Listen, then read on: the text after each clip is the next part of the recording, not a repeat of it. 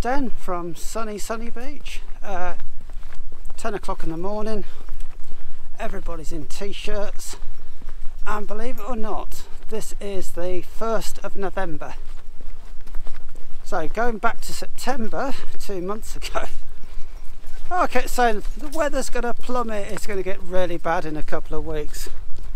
Once we hit October it's going to be horrible, which it quite often is. This year is an exception to the rule. It's absolutely gorgeous, and it makes you think it was a good decision to come and live in this area, because it's certainly not wet and horrible,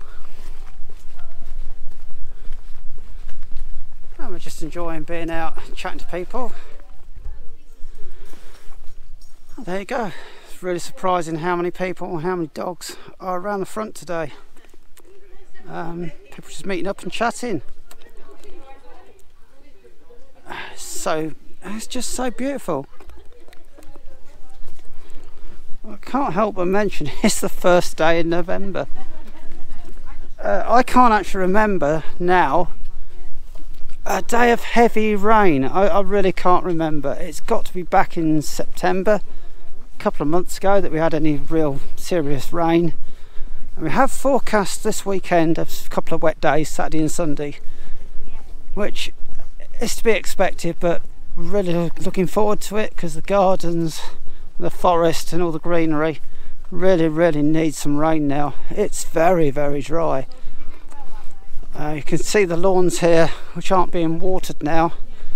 It's end of season, obviously out of season. They're not got the sprinklers on, and they're really seriously drying out, because we desperately need some rain. Keep things going.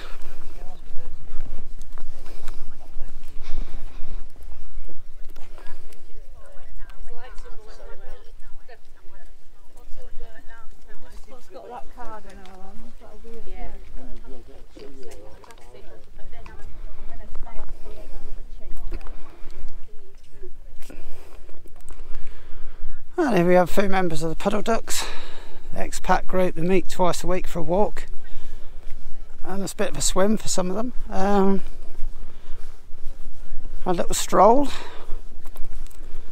Of course, I got the dog with us as well today, Ry-Ban. He's not always with us because he gets overexcited. Just loves it too much, goes running off. And the cling film, they haven't been short. There might be a financial crisis around the world, but they have not skimped on cling film in Sunny Beach. There you go. These palm trees are now fully encased in plastic. They certainly love the old cling film here.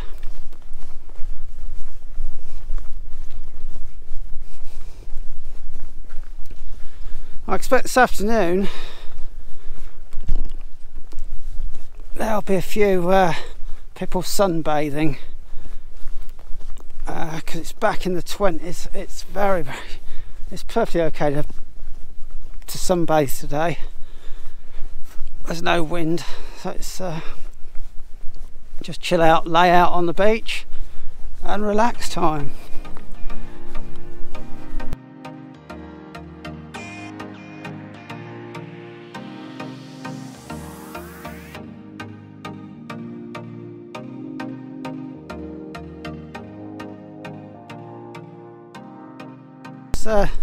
This seems to be one of the latest little things this last couple of years. There's people stacking up rocks on the beach or anywhere. This is what they tend to do. I think it's art. Anyway, it's leaving your personal impression, your personal sort of footprint on the beach. A bit like leaving a sandcastle, but a bit more modern way of doing it.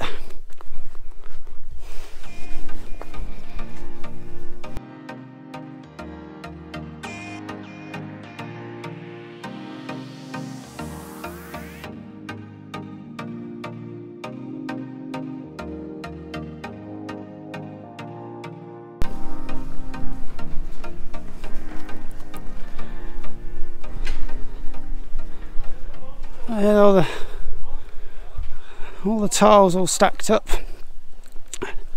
Bramak's the top brand in Bulgaria, the most common brand of tile, Bramak tiles. So they're taking off the felt.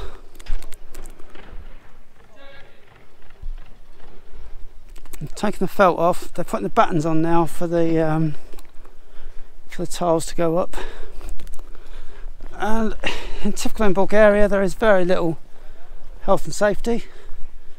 So the guys are all up there with no orange vests, no helmets and no safety rails, walking around on the roof, sort of several floors up, which is a bit squeamish for me anyway.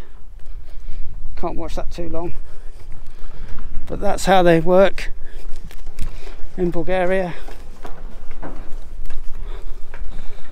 It's certainly a different way of doing things to Western Europe.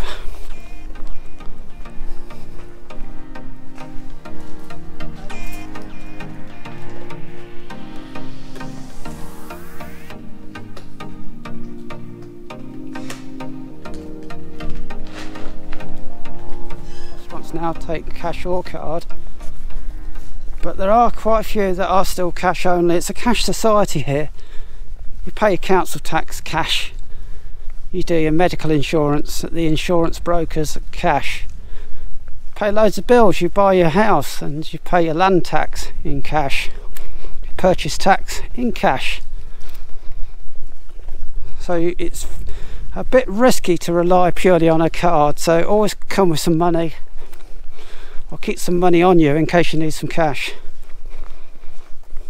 It's not a cashless society here yet.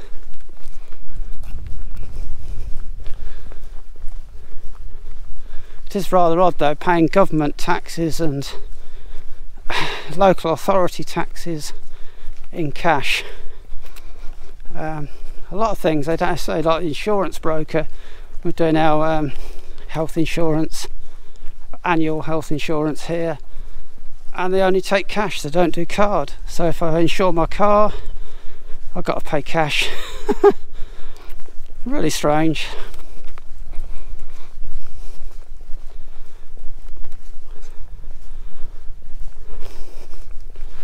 That sun is now really burning.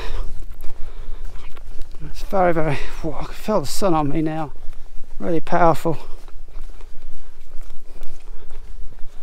It's a real shame that people aren't here to enjoy it, but the problem is a lot of people subscribe.